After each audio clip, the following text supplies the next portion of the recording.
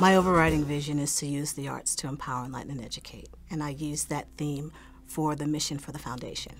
And my career has always been around using the arts. A teacher at heart, Karen Alexander taught first grade for 6 years. Then she moved to the corporate world of sales at Xerox. In 2001, she reached a turning point.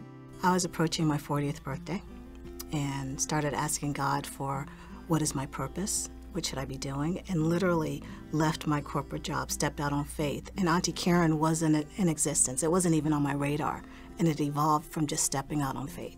Stepping out on faith meant mortgaging her house and drawing down her savings to pursue her dream. Her personal investment launched the Auntie Karen Foundation. And where did the name Auntie Karen come from?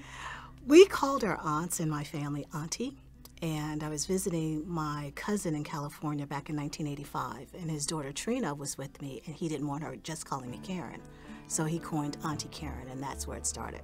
And that was the start of the Columbia-based foundation, in operation now for more than 18 years.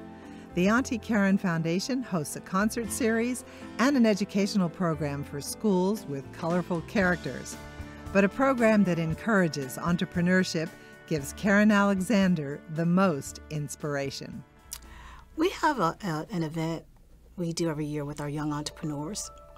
And just seeing these young, vibrant kids excited about life and creative and the ideas, and just seeing them get what we're trying to do with the foundation gives me inspiration. And we showcase kids from 7 to 22 with their own businesses. My youngest was 4, and she's 8 and still has her company. And then we have our television show. We partnered up with ETV starting in 2006, and in 2008 we created videos using my cartoon characters. I have 15 original cartoon characters. This is Gordon. Gordon, hello. Gordon is an overweight purple Jamaican yam. He's joined by Olivia the octopus and several other characters, and we have a show on knowitall.org called Auntie Karen's Place. And then our biggest program is our Legends of Concert series, and that's where we bring in Grammy Award-winning music legends once a year to celebrate Black history. We've had people such as Gladys Knight, Chaka Khan, Al Jarreau, and that's our big fundraiser. Because I'm a teacher at heart, I require the artists to do a master class. And so the master class takes place, it started out at USC, but when we brought Gladys Knight, it expanded to Richland School District 1 auditorium. So we bring about 600 kids from across the state together, and then they learn about whoever the artist is, and then the artist spends an intimate session with them the day before the concert. In 2018, we brought Sheila E., and the Keenan High School band played Sheila E.'s music, and she invited them to open up for her at the concert. What is your biggest workplace challenge? It's always around finances. I'm trying to navigate between taking care of people that we've hired, because we work with independent contractors, and waiting for funds that we've earned to come in, so that they never seem to merge at the same time.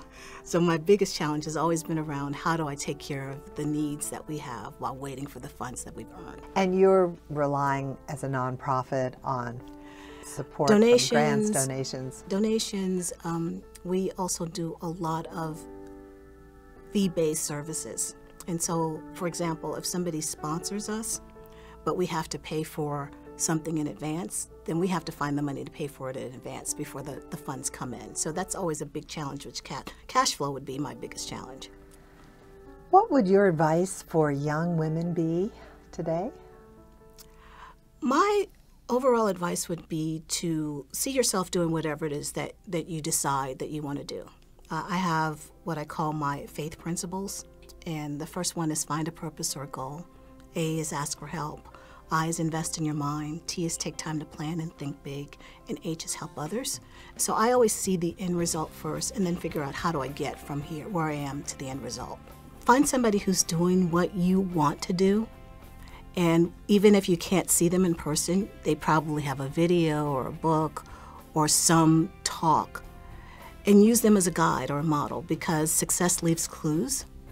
And if somebody has done it before, there's a good chance that they have already gone through the hard knocks.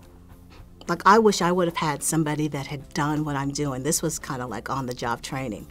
So I would definitely look at, somebody that's doing or has done what you want to do, and model them. And what advice do you have for someone who is interested in doing what you're doing today? The biggest advice is I stepped out on faith, and at the time, I felt that that's what I needed to do for myself, but I literally spent all my savings, all my investment, mortgaged my house, etc., to keep this going. My biggest advice is keep your day job, use it to fund your dream. And as you're figuring out what it is that you want to do, you have a cushion. So you don't have to worry about, well, how am I going to keep the lights on and bring this dream to life? So my biggest advice would be don't quit your day job. What is your hope for South Carolina? South Carolina has a hidden talent of artists. My hope is that we would acknowledge and appreciate the artists that are here now instead of acknowledging them once they make it big someplace else. I think what I would love to see is more emphasis placed on investing in our intellectual property that's already here. This series is about women, and some of the attributes are leadership and creativity and public service.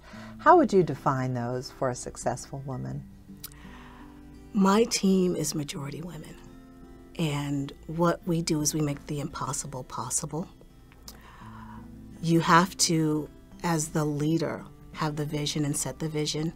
And whether you see it coming or not, you have to relay that to your team that we're going to make this happen, because they rely on you. They look for you for the mode or the tone of what's going to happen. And once I do that, then they're like, oh yeah, we can do it. So I think I would say that you have to constantly see yourself as being where you want to be.